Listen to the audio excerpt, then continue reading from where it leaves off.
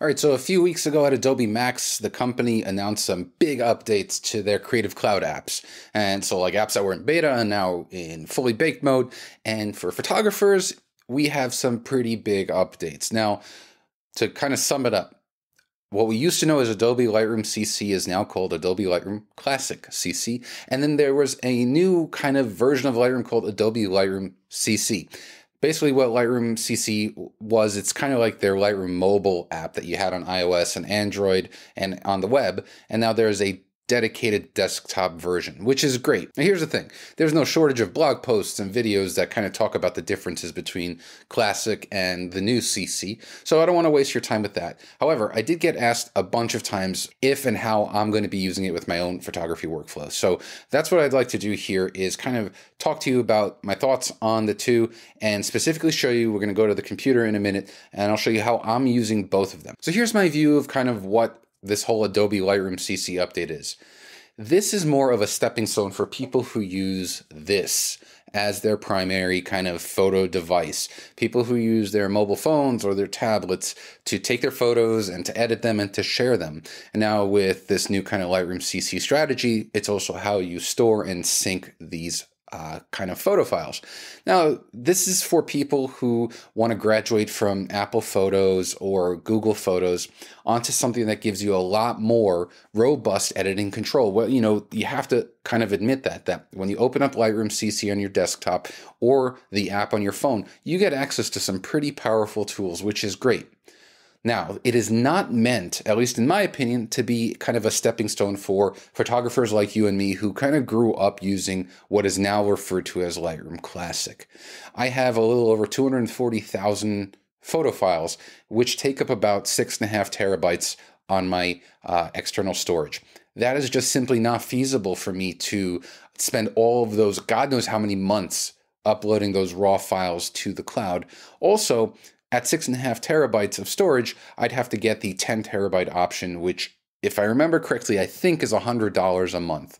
And that can get very, very expensive. So those are the two reasons, the cost and the time to upload, that for me, getting all of my photos is not feasible. However, what is there? When did someone say that the whole point is to get every single raw photo up there? That's not the case, and that's not the way that you should approach how you view Lightroom CC. I'm approaching the whole Lightroom Classic / CC hybrid workflow in the way that Classic is where I still go to import, my primary ingestion point for all of my photos, my full resolution raw files. It's where I do my very, very heavy photo editing as well as in Photoshop.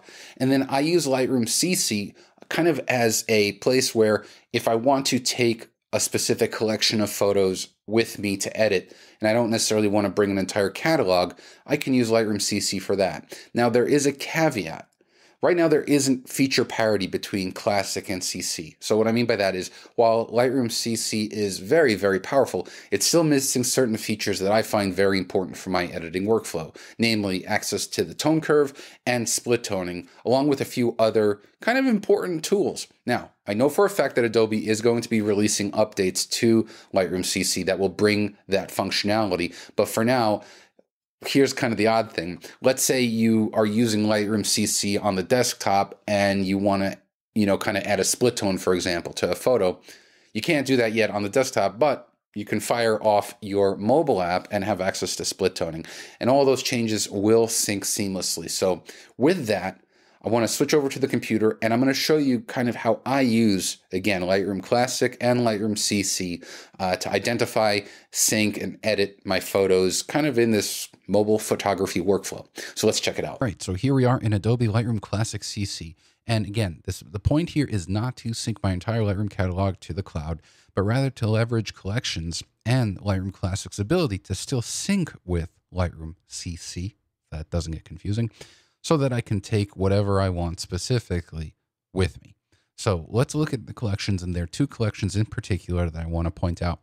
The first is number 1, called Ready to Share, and that has every photo that I've edited and I am happy with and I want to share on social media or wherever.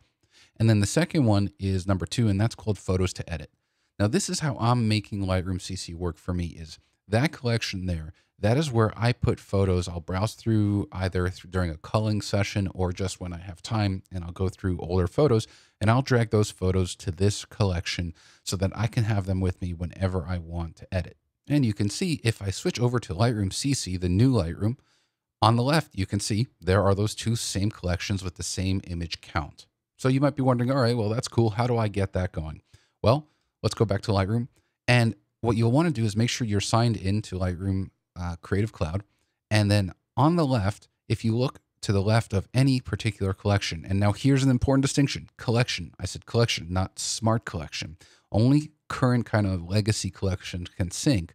So I create regular collections, and if you click on the checkbox to the left of the disclosure triangle, you'll see there's a little icon that says sync to Lightroom Mobile. So I'll click that, and what happens is the photos in that collection will now sync up. Now, if I go over to Lightroom CC, you can see the photos there are appearing, and it only takes a few seconds, which is really, really nice. So that's basically how you get your photos from Lightroom Classic over without actually migrating your catalog over. Now I want to show you how I work with a photo. So let's open this photo up in Lightroom CC, and I'm just going to do some quick changes.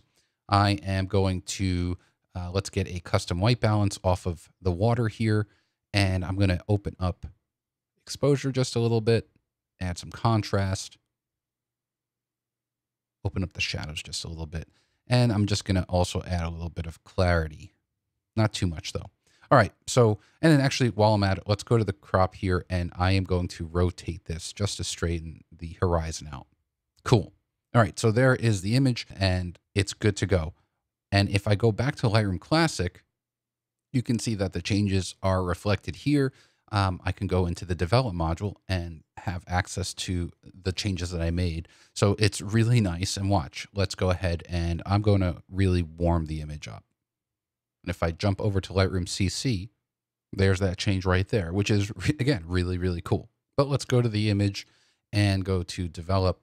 And then I'm just going to change the white balance back.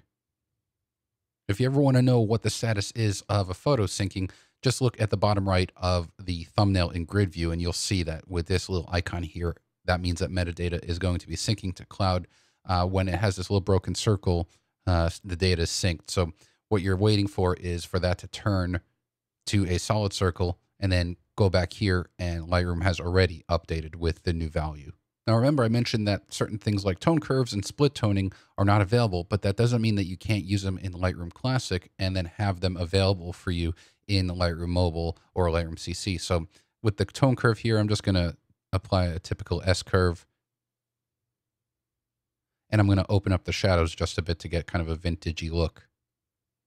Now let's go to the split toning, and I'm just going to add for the highlights a little bit of a typical kind of orangey yellow, and for the shadows, a little bit of a blue. And we are good to go here. Now let's switch over to Lightroom CC. And you can see there are the changes that I made. Now just remember, I don't have access to the tone curve or split toning in here, but the photo itself is available to me. So when I have an image that's ready and I want to share it, like I said at the beginning, I'll go to the view here, I'll go to grid, and I've got my two collections ready to share and photos to edit. So I'll take the photo and I'll drag it over to ready to share, and then I'll right click on the photo and remove it from the current album. Click remove photo. And then when you switch over to Lightroom, these will change. This will go down to 13. This went up to 1476 already. And there we go. So it makes those changes, not just with the edits, but the actual organization of the photos as well. So this is, in a nutshell, how I am using Lightroom Classic and Lightroom CC, the best of both worlds, in my opinion, to select which photos I want to edit, which photos I want to share. And I can do so pretty much harmoniously between desktop and mobile. This whole workflow will function exactly the same way if you open up Lightroom Mobile on Android or iOS, your iPad, your iPhone. And that's the beauty of this. Once Adobe starts adding feature parity with things like tone curve and split toning, that's when I'm going to get very excited about how these two programs, these two worlds interact. So I hope this gives you some good ideas in terms of how you can leverage Lightroom CC and Lightroom Classic CC. Please be sure to hit the thumbs up button if you like this video and hit that subscribe button if you loved it. I really appreciate it. And I look forward to seeing you on the next video.